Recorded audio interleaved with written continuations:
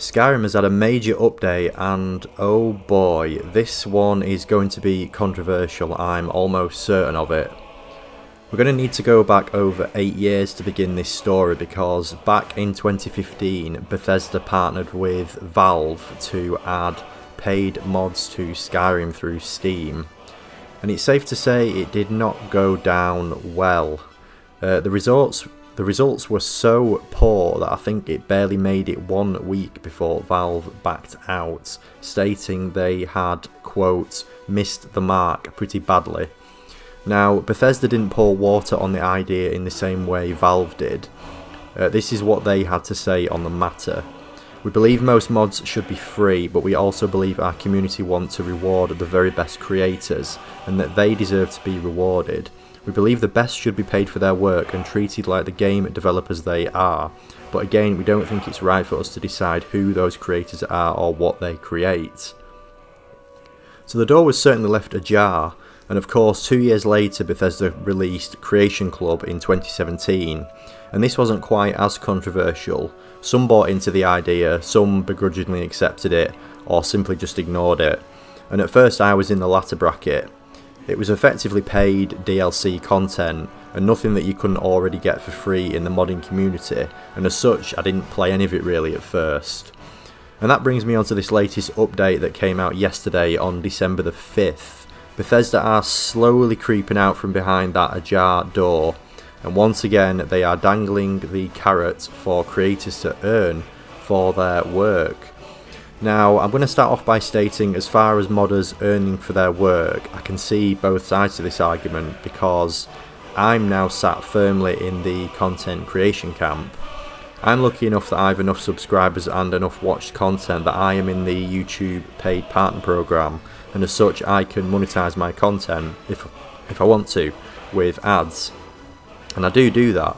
A lot of time and effort goes into making videos, editing, researching topics and so on. And I hope to make a living from this. It's as simple as that really. So by proxy I don't think I should sit here and say all mods should be free in principle. People put a lot of time and effort into these things, and I mean a lot of time and effort, and they should be paid fairly for work if they want to, and that's obviously great for them.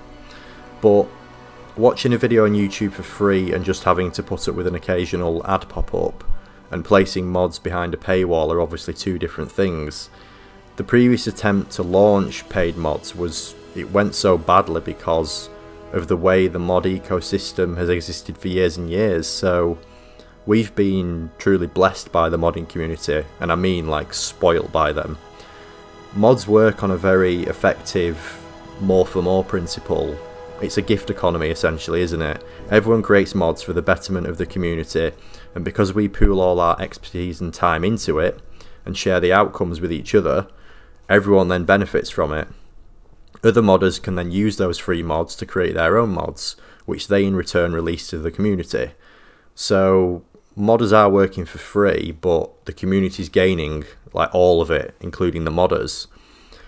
So if suddenly some creators start pulling content because they can earn from it and only releasing it through paid methods, there's nothing inherently wrong with that at all, but it hurts the mod ecosystem in a few ways. Not everyone will access them, of course, and that means less exposure and less other modders working with them to create other mods. And some mods may be technically dependent on the work of other mods to work. Also, if you're working for free but your neighbour's suddenly being paid for their work that they also used to do for free, are you incentivised to continue doing it for free or not? So that's basically why I think this will be controversial, which in a way is kind of mad because people being paid for their work isn't controversial.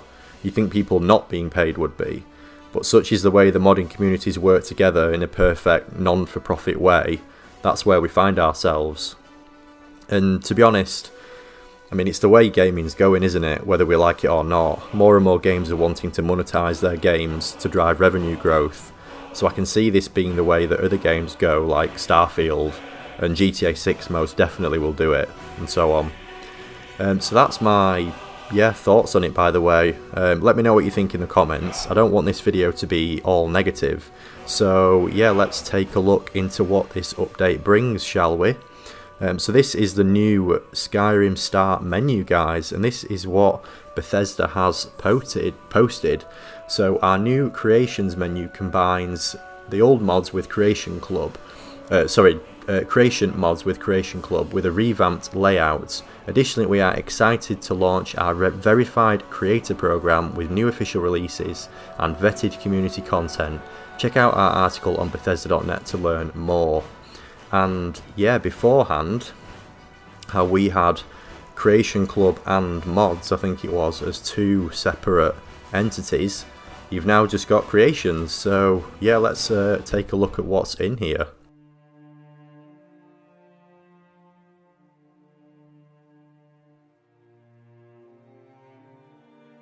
Right, what have we got? So, this looks totally different. So what do we have in here? Okay, so some of the old stuff is still here. So you've got like the old mod system, which is in here. Oh, just a lady in her underwear. Yeah, the old mod system is still here, most liked and things like that. So that's all still there. This is what is in my library, and this is all the old Anniversary Edition Creation Club content, isn't it? So we've got things like, yeah, Adventurer's Backpack, Pets of Skyrim, Camping, Nordic Jewellery, the Contest, Headman's Cleaver, yeah. So I play on Anniversary Edition, so I've got all this installed already. Arcane Archer Pack, Ruin's Edge, Plague of the Dead, yeah, this is everything that was on there under Creation Club beforehand. And what we've now got is this section here, which is I'm assuming this is all the new content. So we've got East Empire Expansion, Winterfrost Plus Edition, Katja the Thief, Legendary Dungeons Dwarven Delves, Arquebus, Aldmeri Anti-Mage, and Shadetree Lodge. Dragon Slayer Bow and Siege Arrows, I'm not sure what that is. Kynes Grove, Dawnstar. Are these just... Oh, I think these just must meet other... Yeah, these are other featured mods, aren't they? So it's basically up to here. So there's 1, 2, 3, 4, 5, 6, 7. So I wonder if...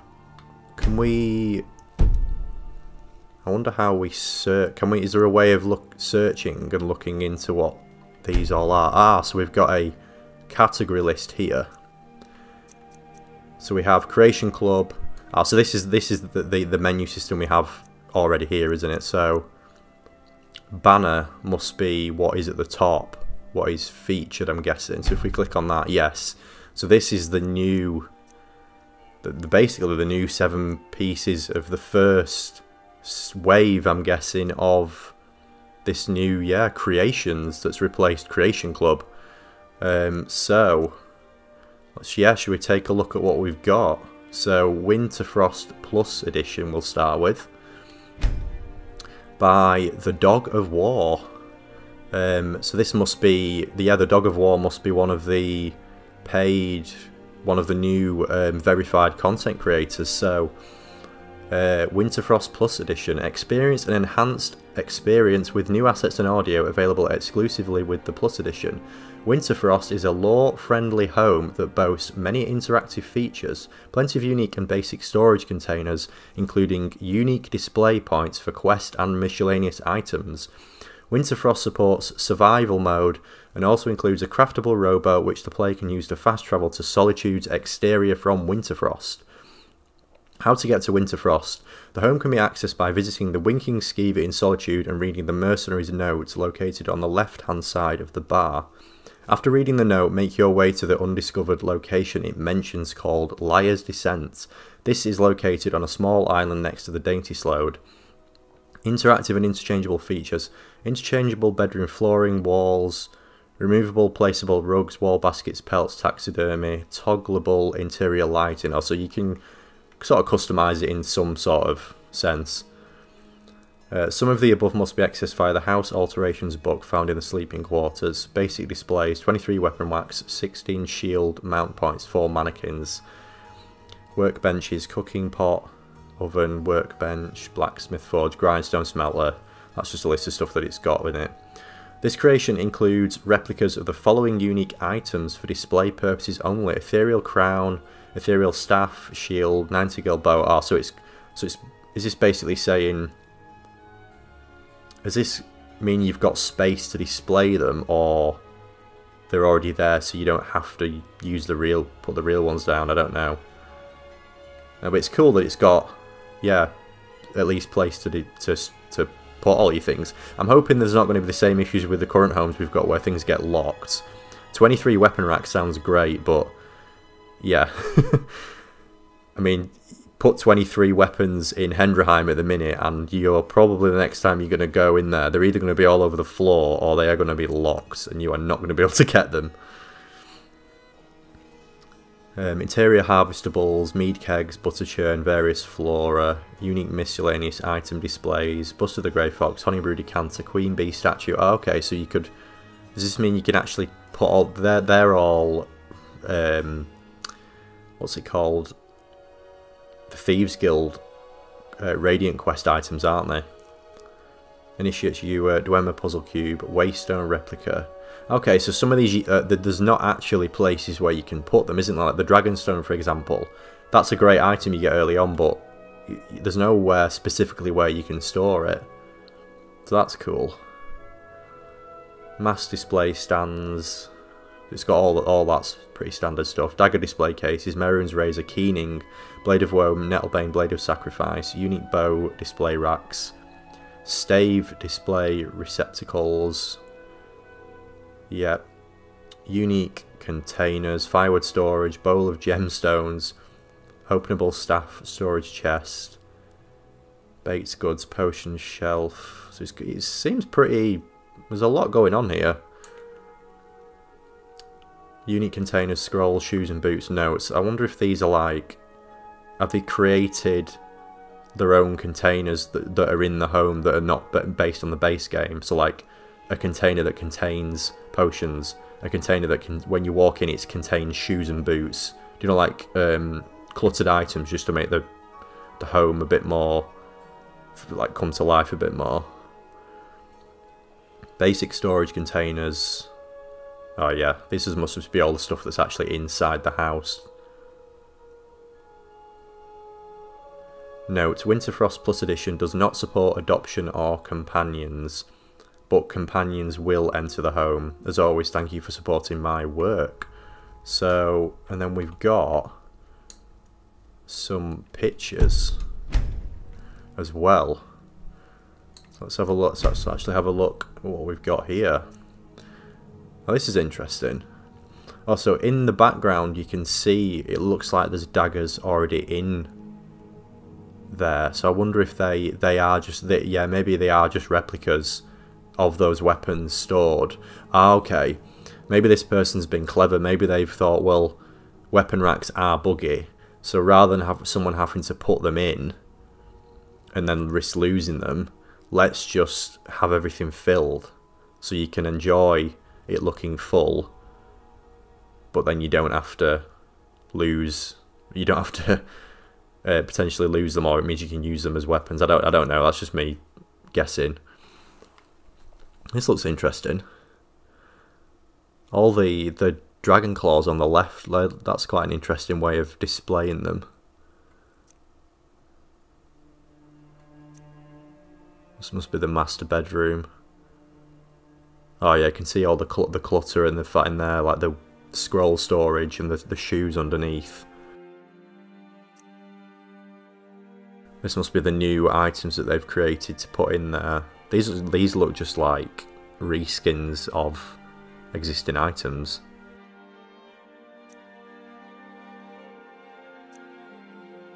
That looks... is that the house? That looks like the...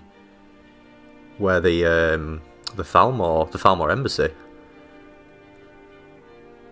Interesting. Okay, so yeah, first piece of content is a new home. I I can't remember what 600, what these creation points translate as, but if 600 is £6 or $6, that's I don't know. It feels kind of steep, doesn't it? Really, considering what you got for what was it called? Anniversary edition was like £15. I probably paid for it, and you got like 9 homes, what, 20 or 30 different weapons and pieces of armor, loads of different items, some massive quests. I don't know. I don't know. Yeah, I'm not sure what 600 is, but if it is $6, yeah, I don't know. I will obviously be downloading all these and showcasing them and doing videos on them. So yeah, so you can see them all. But yeah, let me know what your thoughts are on the purchase price of that and whether I'm right. So yeah, look at the second one, Shadetree Lodge, which is 500 creation points. And this one is made by... Okay, so this one is actually made by Eleonora. So she, yeah, made a lot of the homes for Anniversary Edition. So, a stone's throw away from Riften, this remote yet accessible lodge offers a comfortable home for the Dragonborn with all crafting amenities and a secret display room hidden in the basement. Full of beautiful static clutter, named unique storage for all your loot and materials, beautiful private fishing spot, displays and mannequins galore. The house needs to be discovered, but after you've found it, it's yours for the taking. Follow me on socials for latest modding news, blah blah blah. I also stream on Twitch. Okay, yeah, so this is like... Bethesda are obviously introducing this as a way for content creators to be able to monetize their content easier. And they're obviously verified content creators, but it's very much done from the from the point of view of the content creator, aren't they? They've written all this. This isn't written by Bethesda. This has been written by Eleonora. So let's have a look at the images for this one. I mean, Eleonora is very, very, very talented. Her homes are generally very, very good. So this one, I no doubt, will be, yeah, really, really, really nice. Yeah, the design of it's beautiful, isn't it, from the outside?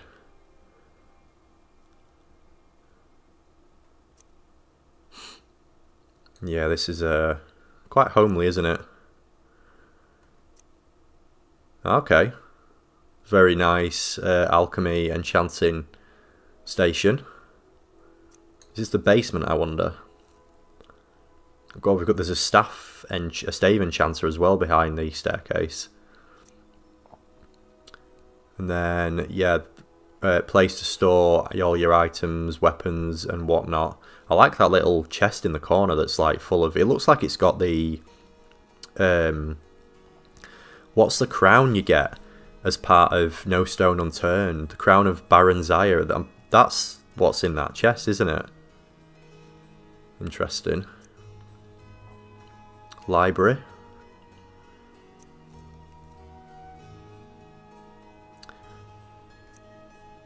Okay, so that's where that one's located. Okay, yeah. That one seems, yeah, nice. Yeah, if that is $5 or £5, we're up to 11 already for these two. So, Legendary Dungeons, Dwarven Delves, and this one is been made by Trainwiz. Explore dungeons straight out of Legend. Legendary Dungeon brings locations from Elder Scrolls Online into Skyrim. Okay, adding sprawling dungeons filled with new factions, enemies, items and secrets. New enemies sounds interesting. Yeah, I never actually played Elder Scrolls Online, which is surprising considering how much I like Skyrim, but... So yeah, I don't actually... This doesn't ring a bell for me, but I'm assuming, yeah, for some people it will do. Furthermore, each dungeon features a secret dungeon, second dungeon within it. Plunge the deepest depths and find yourself in sanctums and engines not seen by mortal eyes in aeons. Legendary Dungeons Dwarven Delves features 2 brand new adventures.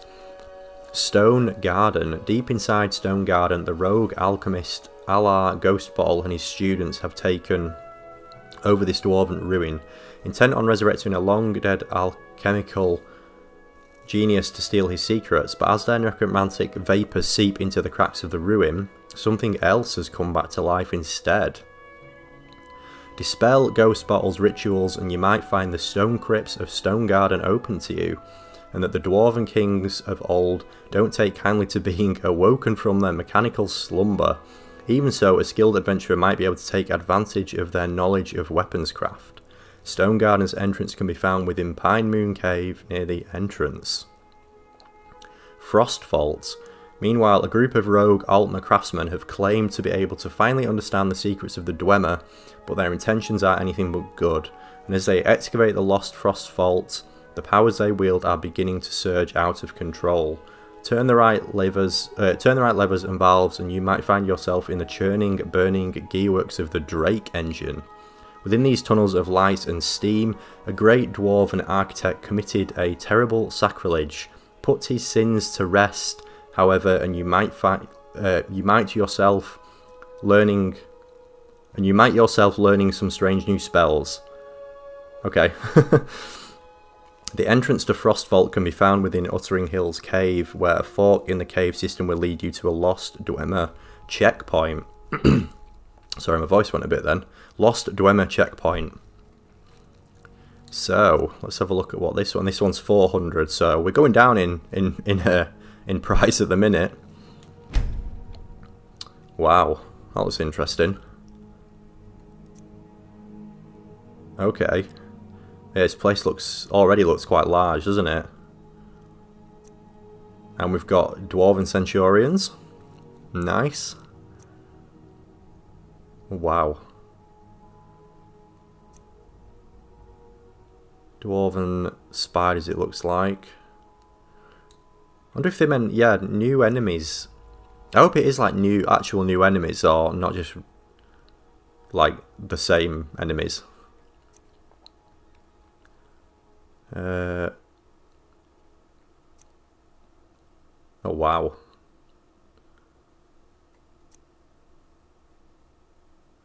These look, well, by the sounds of it, these are going to be, the Dwarven ruins do tend to be quite large, some of the dungeons, so I'm guessing, yeah, this one does sound like it's going to be huge as well, which is good. I'm all for DLC sized quests. The anniversary edition ones were good, I thought, because they did take a good few hours to complete. They weren't like a 5-minute quest done. That was kind of a bit of a waste of time. They were really, some of them were really quite long, which you want really if you're paying for something. Okay, so yeah, let's go up to Aldmeri Anti-Mage, which is also 400 credits. This one is by Niero. Adds a 4-piece set of Thalmor light armour regalia, worn by Thalmor Justiciar mages as they suppress Talos worship across Skyrim. Craftable with the Elven Smithing perk or taken by force from the Thalmor themselves. Created by Calder Niero Ross. Okay, so this one is just a... yeah, this is just a light armour set, isn't it? So... and it must be the one in the background. Yeah, like the new mage light armor. Oh, so it's a new mage light armor set, because the Thalmor set was just robes, wasn't it? I think it wasn't armor.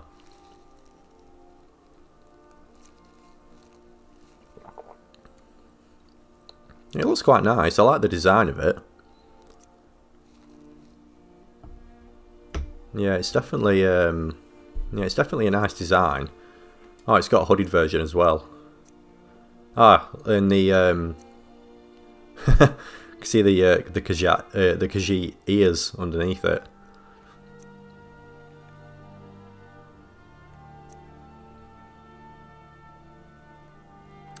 Okay, so that's, yeah, basically that's just an armor set. I mean, 400 for an armor set. If that is £4 or $4, that is steep. That is definitely steep. I'm not going to sugarcoat that. But, yeah, I mean, I'll buy it because, I mean, I'm a content creator and I kind of have to, but, yeah. No, I will, yeah, I'll support all these and I will purchase them and do videos on them, like I say. Arquebus. What is this? The quest can be started by entering the Dwemer Ruins Thunchar Thumbs, located north of Cradle Crush Rock. Inside you'll find the base version of the Arquebus, and upon completion of the quest you'll be able to craft all other versions of the Arquebus and its ammo. It's recommended you be at least level 10 before attempting the dungeon, as it's a lengthy one filled with a lot of enemies including new Dwarven automaton types capable of dishing out a lot of damage to anyone unprepared. I think I'll probably just do that, dive straight in early on, to be honest. That's what we tell. Should I start a new... Yeah, we could start a new playthrough and just go straight for this. Once the quest is completed and a side is chosen within the Civil War after the Jagged Crown quest, you'll be approached by a courier with a letter to report your discovery within Thunchar Thumbs to do whichever side you chose in the Civil War questline and introduce the Arquebus to the level lists and be awarded with a unique Arquebus, assuming you chose to share your discovery or keep it for yourself. Okay, oh, I've just realised what this is. It completely went over my head. So, an Arquebus is like an old rifle, isn't it? It's like a very early gun, essentially. So, like, going back to the medieval times, probably like 1,000 years ago, up to like probably the 1600s. Sorry, my voice is going now. Yeah, up to the 15 or 1600s, the Arquebus was used by like musketeers, wasn't it? And yeah, it's just an early rifle. Oh my gosh, it is actually a gun, isn't it? Wow. We have got... Skyrim has got guns. Okay. So... Oh wow, look at that. Oh my gosh. This is like different types, and that's like a Dwarven one. That looks more like a steel one or something. Oh, that's like an iron one maybe. Like iron, steel, Dwarven. I don't know. Dragon or something. Oh, that must be the... Yeah, that's like your what holds your ammunition, isn't it?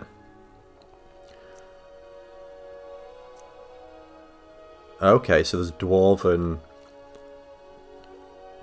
machines use them as well. Okay.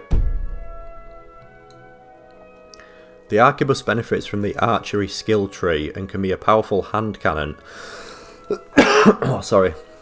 Can be a powerful hand cannon to deal big damage with a single shot and negating 50% of your target's armor with the drawbacks of being loud and slow. To reload unless fully invested into the archery skill to speed up its reload time. To craft the Arquebus ammo, you'll first need to make black powder at a smelter. Then you will use the black powder at a forge to create the desired ammo type for your Arquebus. New content added, a 25 to 35 minute long dungeon, Arquebus.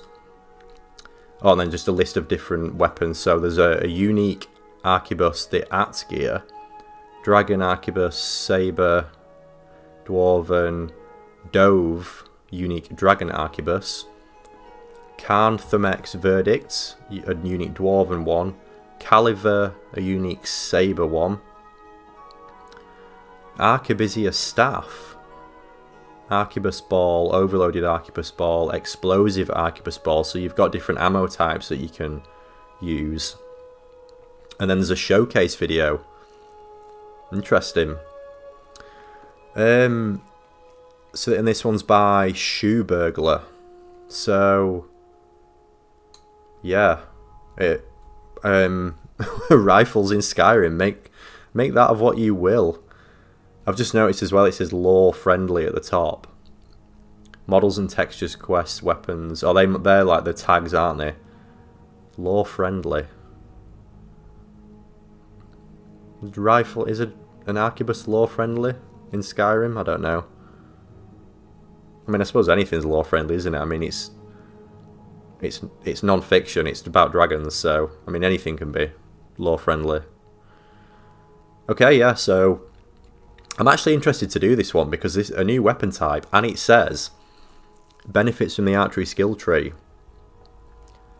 So we could do. I think I'm definitely going to play with this one. I'm going to see what this is like as a weapon type. Is it just going to make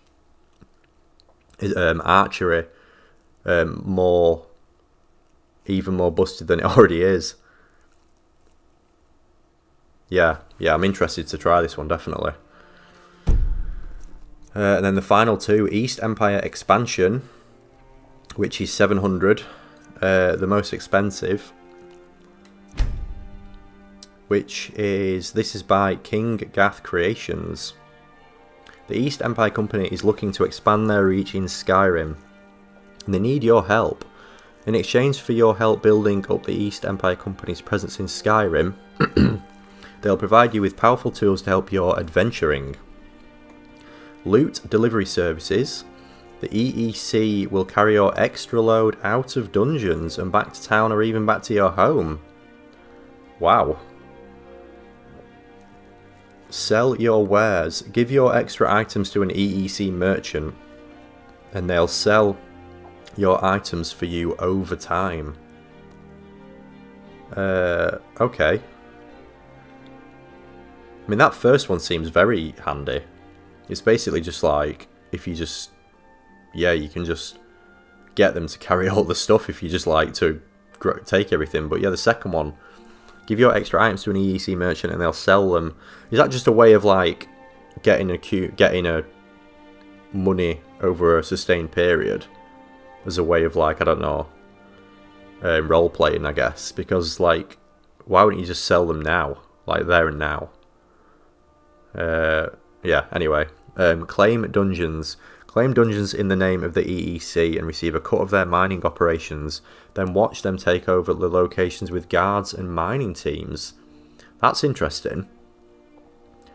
I mean, how many dungeons are there in Skyrim? Like 200? I don't know. Is more? How many of them can you just like claim Skyrim? As you engage in their services, claim locations in their name, and convince the Jarls to allow them to do business, you'll witness the East Empire's presence grow as they set up outposts in the Nine, Holds and Raven Rock. Eventually those outposts will improve and grant even more services and benefits to you for helping them. Features a professionally... oh man, my voice is really starting to go. Sorry about that. Features a professionally voice-acted quest line. Oh, brilliant. So, this is actually amazing.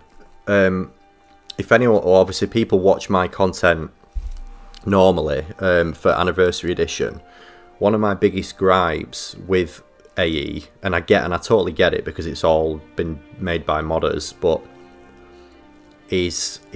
I think it's quite immersion breaking being given notes all the time, because you'll be in a conversation and then it'll be like, it's all in this note. It's all in this note. Hey, why didn't you read this note? Here's a note from a courier. And it's just, I don't know, it could have just been so much better. And I totally understand that voice acting and having that and that is difficult to do. It's costly, it's time consuming, and it's harder to execute. So you either use the content, you either use the lines in the game, or you just have them written on a note. But this features a voice acted quest line, which is, I've got high hopes for this now. Yeah, voice-acted questline and dynamic systems that will allow these new services to work with base game content, other creations, and even community mod added locations. Interesting. Base game content, creations, and even... So they're basically saying this won't... It'll work with mods and others, so like... Yeah, that's what I'm getting from that. So we look through the pictures. East Empire Relic.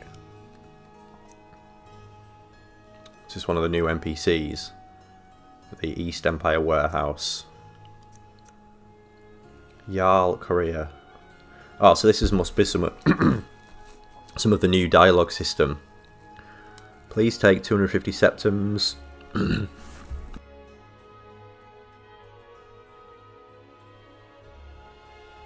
Sorry, just having a drink to try and sort my voice out. Please take 250 septums. I'd like to offer you this book as a gesture of goodwill. Allow their presence in Winterhold. It would surely encourage trade. So you basically... Yeah, this is like trying to expand the East Empire, so you've got different dialogue options, haven't you? I'm weary of strangers, but I shall hear what you have to say. I know of your kind, Khajiit. Speak, but know that I'm watching you. Okay, so I'm assuming that these options, is this where they've got the new, the new dialogue system? I'm wondering, which will be interesting if possible, because that's like different characters, not just a few characters as part of the quest. If it's like part of the game. So you can ask them these questions and then get new dialogue. That'll be quite big. That.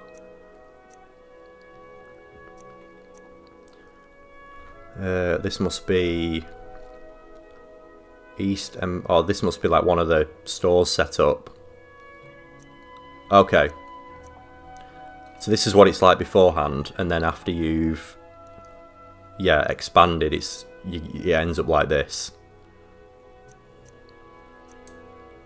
And this is in Dawnstar, so this must be after obviously still expanding your reach.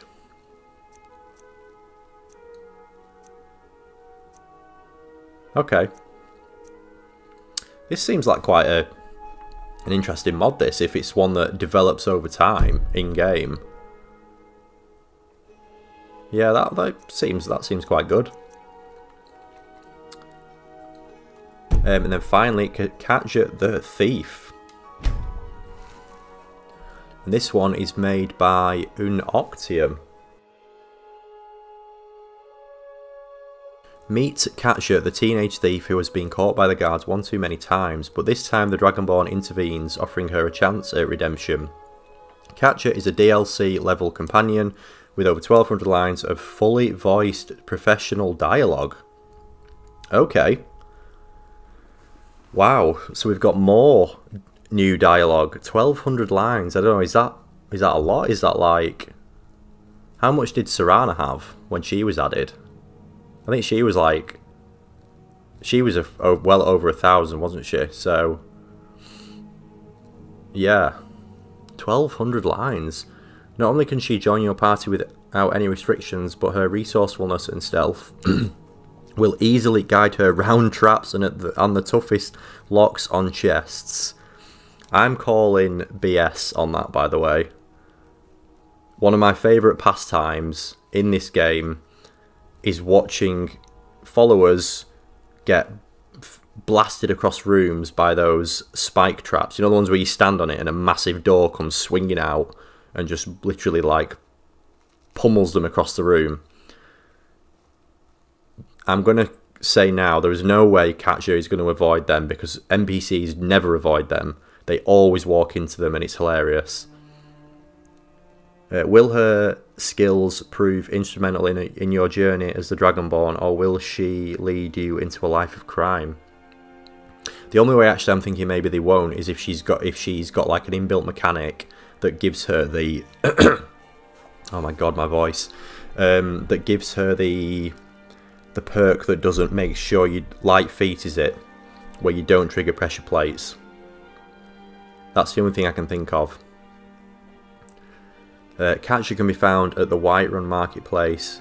As the companion is an ESL file, it's load order friendly. Okay. Load order friendly. That's something I've not mentioned, by the way, as part of this update.